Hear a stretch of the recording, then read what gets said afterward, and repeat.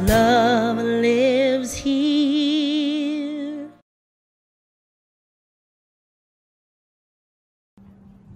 I know that you know this, and I know that you see it every Sunday as you're coming into the sanctuary, and for those of you online, it's right there at the top of our Facebook page, and so I know that you know this, but I want to share this with you. It hangs right out there in our lobby.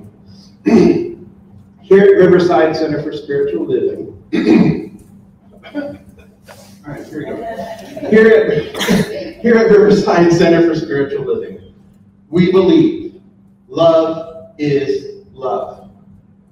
Black lives matter. No human is illegal. All genders are whole and holy. Women's rights are human rights. Science and metaphysics are real. All living beings and things are divine. And there is more than one path to God. Yes. Yeah.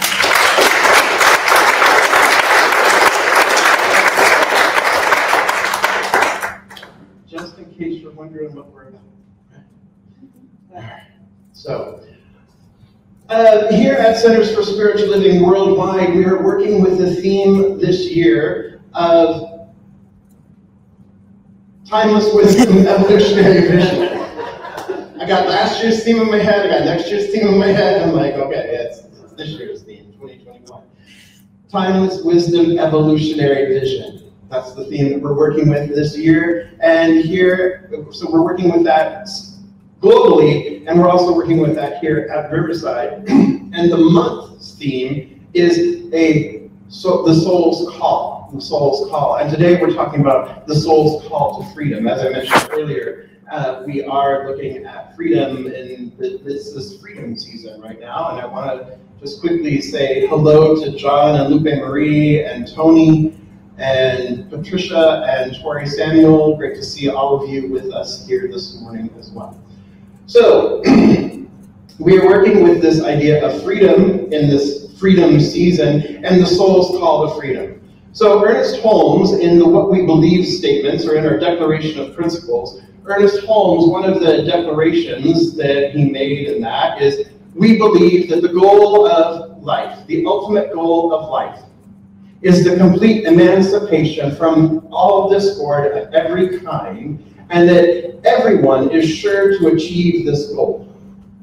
That the goal of life is a complete emancipation, a complete freedom from every discord of every kind. And that each person, everyone, is sure to achieve this goal. At the very beginning of the Science of Mind text, on page 25, the very first page of the first chapter there. Oh, Casey's watching us. Aloha kakahiaka, but she's actually in Parker, Colorado right now. So there you go. But on the first page of the Science of Mind, it says, the divine plan is one of freedom.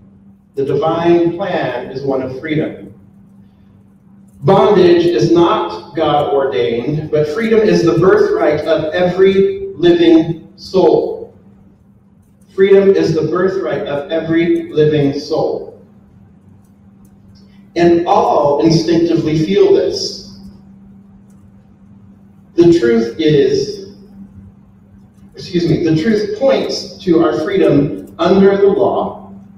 We're talking spiritual law, right? And that this law, thus the inherent nature of humanity is forever seeking to express itself in terms of freedom. Let me say that again, because I kind of got, I couldn't read my writing, that I was like, wait a minute, okay, here, let's try that again. Even with the glasses, it's not working.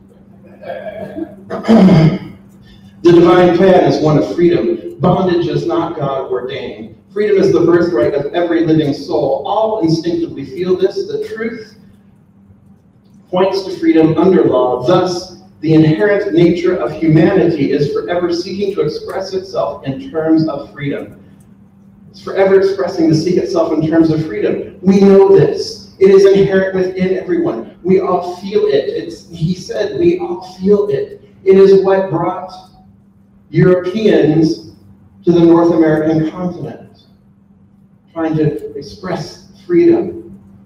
It is what continues to fuel us in present day of expressing freedom, of choosing to express freedom, of wanting to express and experience even greater freedoms through the civil rights movement, through the Black Lives Matter marches last year, through the gay rights movement, through the women's movement, through the indigenous movements.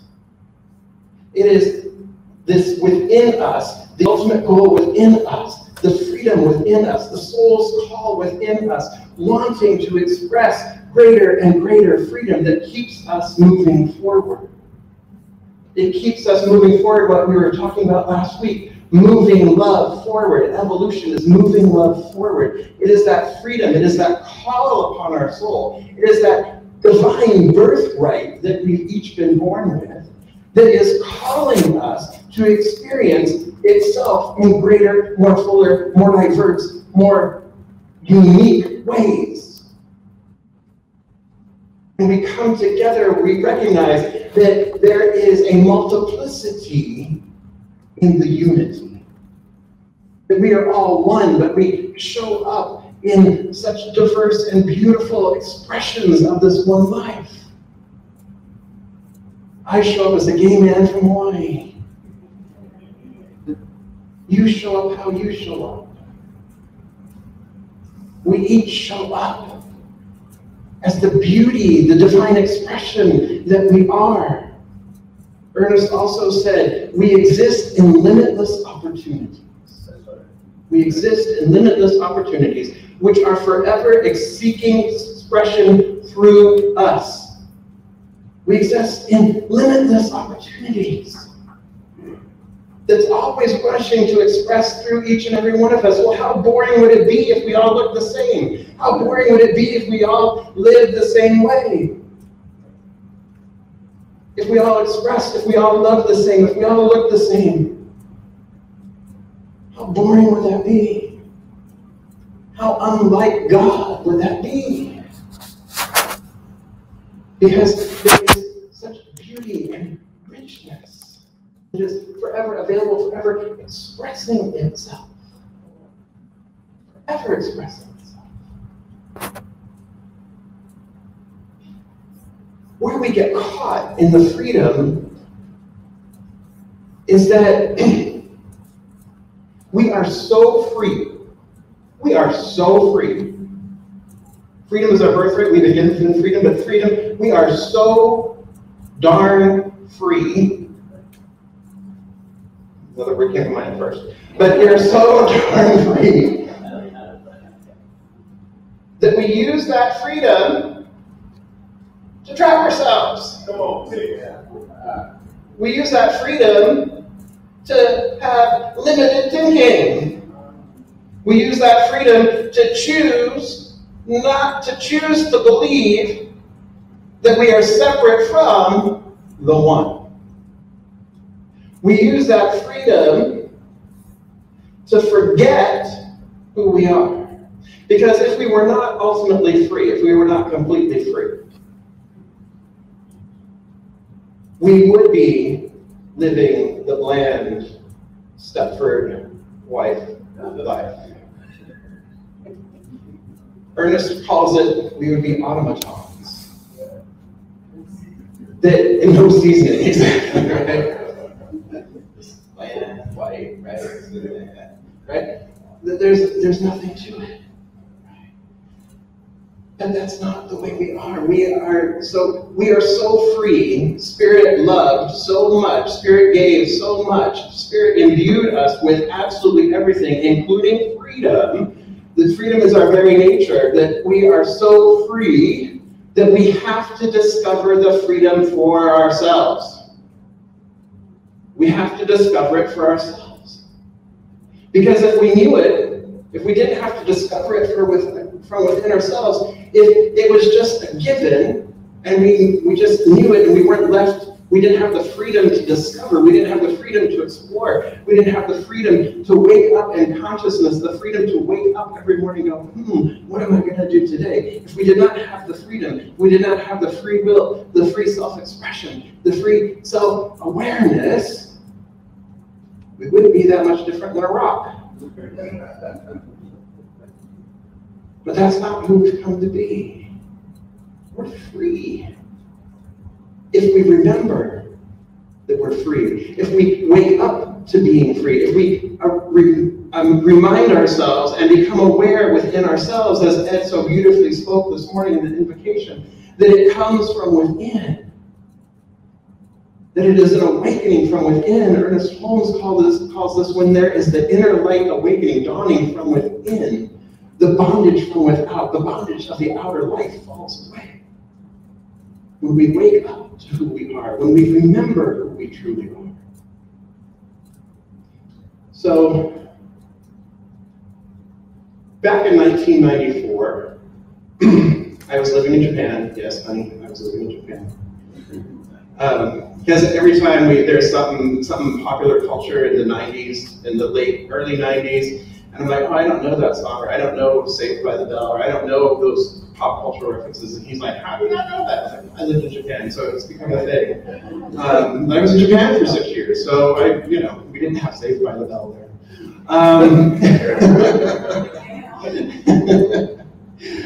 So I was living in Japan. And it was spring of 1994, and I got a phone call. And I answered the phone, hi, moshi, which is how you answer the phone in Japanese. And it was my father on the other end of the line. Now, I want to be clear that it was my father, not my dad, who you've met. Okay? You know my dad. You've met my mom and dad. Most of you have met my mom and dad. You know him. I'm talking about my father, right? The person whose DNA runs through my blood, who helped shape me into the shape I am, right? Gave me the look, gave me the chin that I have. Thanks, Dad. Yeah. So I got a phone call from my father, and he asked me this question. He was like, trying to make small talk at first and everything. And it was very random because I hadn't heard from him in a really long time. My mom, on the other hand, every other day. My dad, my father, once a year, maybe twice a year, what have you. So it was very surprising to receive this phone call. And he asked the question. He finally got around to why he called.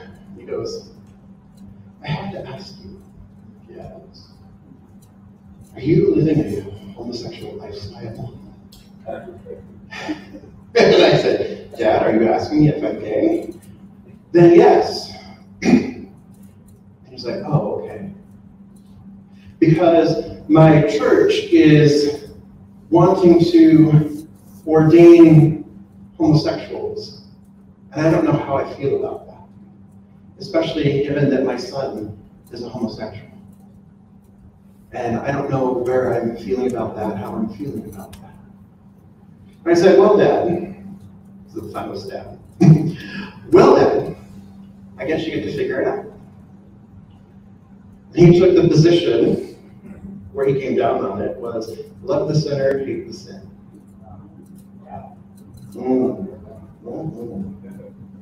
So that was the first time that the church and the teachings of the church were weaponized against me personally. And weaponized by somebody I loved. And it was shortly after that he chose to leave the church that was planning to ordain gay people and went to a more conservative church. And he just took the position of love the sinner, hate the sin. And I'm like, that's not really unconditional love. Just saying, I don't think that's unconditional love. The love of God that you're professing, the love of Jesus the Christ that you're professing, I don't see that unconditional love here, right? And so at that point, I made a decision to take the last name of the man who I did know, loved me unconditionally. And that was my dad, who you see sitting over here sometimes, right? So I took his last name. I took Masagatani. I took his last name, and it was just a few months later, it was June 9th, 1994, that I took his last name.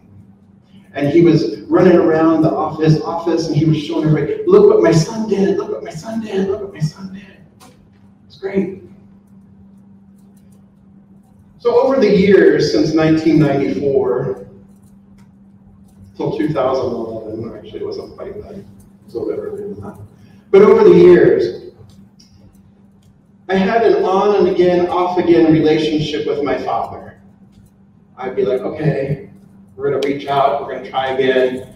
All right, we'll go visit, we'll say hi. All right, we're doing well. And then something would happen. Some belief would come up, and then all of a sudden be like, ooh, I just got stepped on again, or I just got burned again. So I just kept this up, back and forth, back and forth, back and forth. Constantly seeking his approval. Constantly seeking his love. Because at the time, that's all I knew to do. And then I walked through the doors, Centers for Spiritual Living, Greater Las Vegas, in 2008. And then in 2009, started taking classes. And then I was learning, wait a minute, these people speak my language. These people know that love is love. I'm welcome here. Nobody's telling me that I was born of original sin. What I'm hearing is the real truth that I'm born of original love. That there's only one love, there's only one life, one power, one presence, one love. And that's what I am. That's who I am. That is the truth of my being. Because if in the beginning was God, and the Word was with God, in the beginning was the Word, and the Word was with God, and the Word was God, and all that God created was good, and that which God did not create was never ever created, well, what does that make me? The divine made manifest. Love made manifest. The power and the presence made manifest. If in Genesis, as it says that God made everything and called it good and very good, then how in the heck am I wrong for being who I am? And for those people who would always say, well, it's a choice. No, vanilla or chocolate is a choice.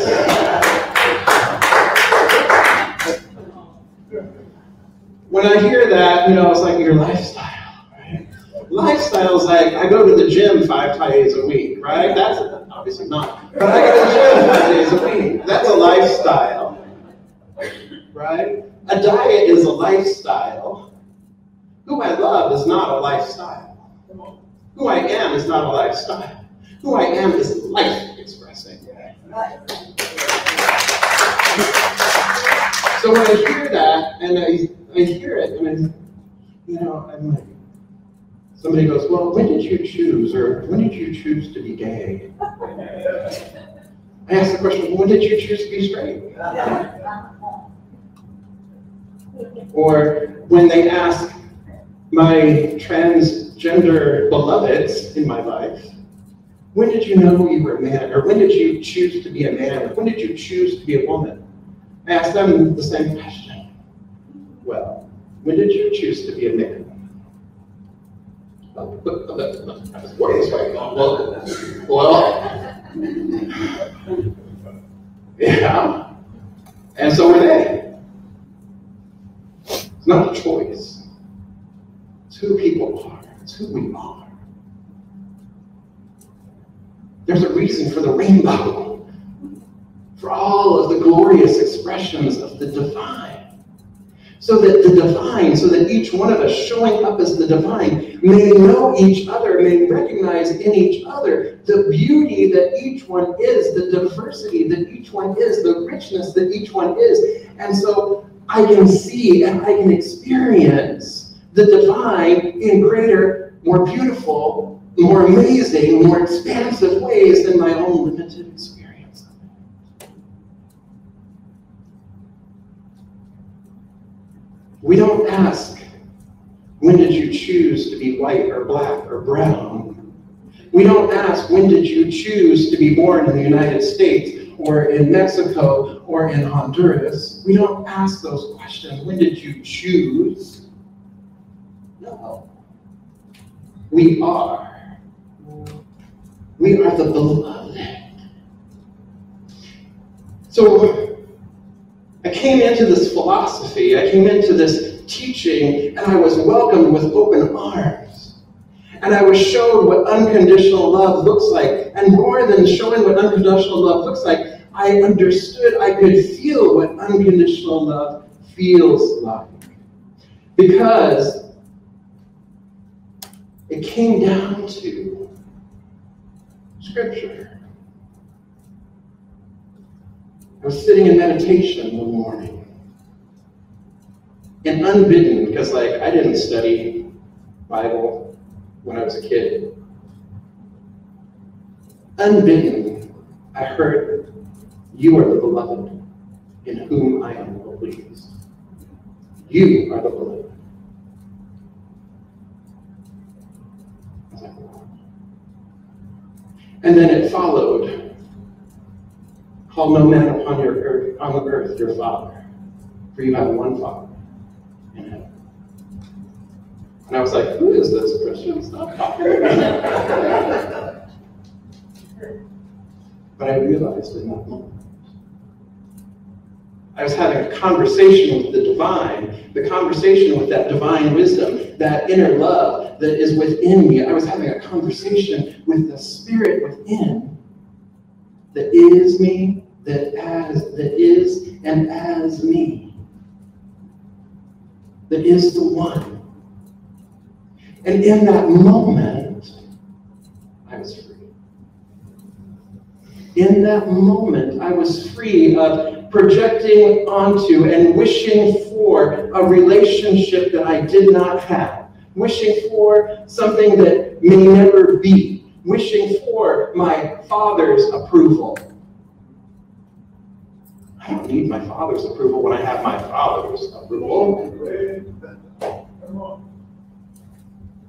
And it's masculine terms, yes, but it's the same idea. When I know that I am the beloved, when I know that the divine loves me because the divine is only love, it's only capable of love, then I already have that within me. And when I woke up to that, when I realized that, the truth shall set you free. When I woke up to the truth of that, of who I truly am, my relationship with the man, with my Father, changed. Because I knew who I am. I still know who I am. Other people may have forgotten who they are, but I know who I am. And more importantly, I know who you are. I know who they are. And so fast forward, look at me now. Standing here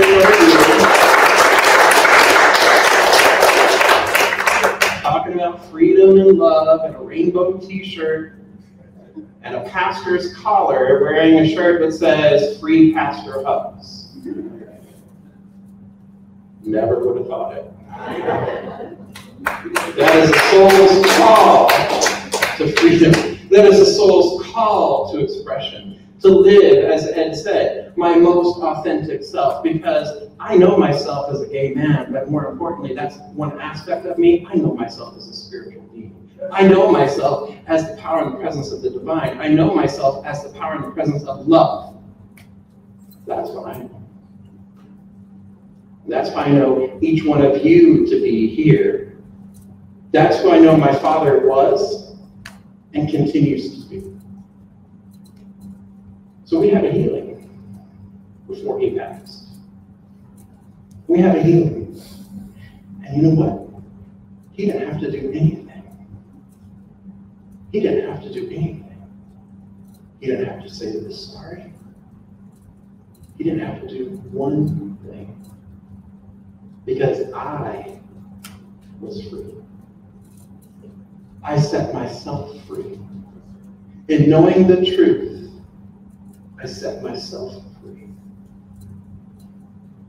And so as we encounter beloveds, we encounter society in all of its amazing, wonderful, and crazy-making ways, we have the opportunity to remember, to set ourselves free, to be the love, to remember that who we are is the beloved in whom I'm well pleased. That is who we are.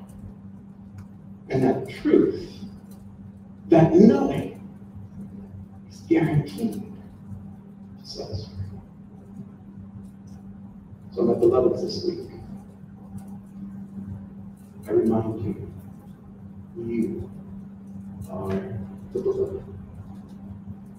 You are the beloved. Know this truth and set yourself free. It's the soul's call. And so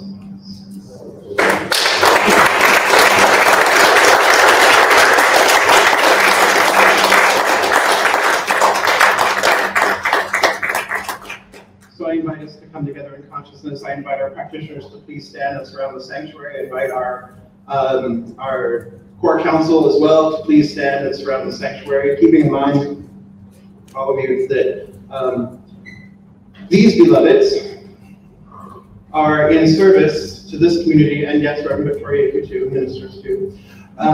These beloveds are in service to this beloved community every day. They are lifting this community in love, lifting this community in prayer. And so we come together now in consciousness. So I invite you to close your eyes with me, and let's turn within to the still small place, the place of the divine that lives, resides, and moves and has its being right within each one, recognizing there is just this one love. This one love, forever expressing, forever giving of itself, to itself, through itself, as itself, forever expressing in a multitude of ways, but always remaining one, always remaining the unity. It was so in the beginning, and it continues to be so. It always is so. In the beginning was the Word, and the Word was with God. And the Word was God. And God created all that was created, and that which God did not create was never, ever created. So I recognize and know that all of life, all of creation, is the manifest body of the one life, is the manifest body of love, is the manifest body of freedom, is the manifest body of joy, is the manifest body of peace, is the manifest body of wholeness and abundance and harmony. For this is the true nature, and I recognize that each one is one with the one. I recognize that I am that I am. That right where I am is holy ground. Right where I am, the power and the presence of love makes itself known through me, as me. It moves forward through each and every one. It is expressing wholly, completely, totally, as all of life, as all of creation. Therefore, I recognize that we are all one. Each person within the sound of my voice, each person watching this later online, and all life everywhere is a divine manifestation, impartation, emanation of this one life, of this one love. It is original love, making itself known always and in all ways. And so I speak my word for this beloved community, Riverside Center for Spiritual Living, where we understand and we know that love lives here. We understand and we know that right where we are, the presence of love is. And it is a call upon our soul to move that love forward. It is a call upon our soul to move that forward in freedom. Because we recognize that freedom is liberty. But it doesn't mean we have license to do anything we want. We recognize that the liberty is the freedom under the law of cause and effect. So so that we are free to express, we are free to love, we are free to experience. We are free to recognize our oneness and our wholeness, and it is when we forget, it is only when we forget that we experience anything unlike it. And so what I call upon right now is I call upon each one to remember in the divine mind, in the individualized expression of the divine mind. I call upon each one to remember who they are. That they are the beloved. And the I am is well pleased. They don't need to earn God's love. They are God's love. They don't need to earn God's approval, for they already are the divine. And so I give thanks. I give thanks for the realization. I give thanks for life, for love, moving forward, for expressing in all of its various forms and varieties. And it is beautiful to behold. It is beautiful to experience. And I give thanks, high thanks for all of it, for each one. And as I do,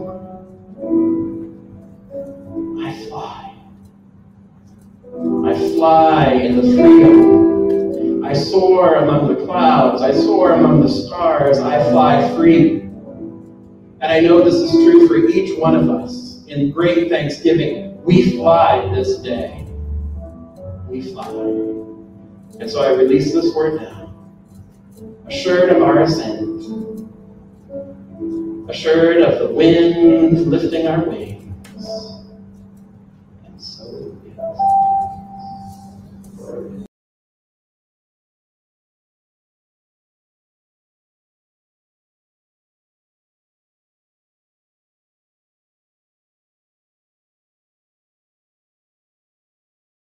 Love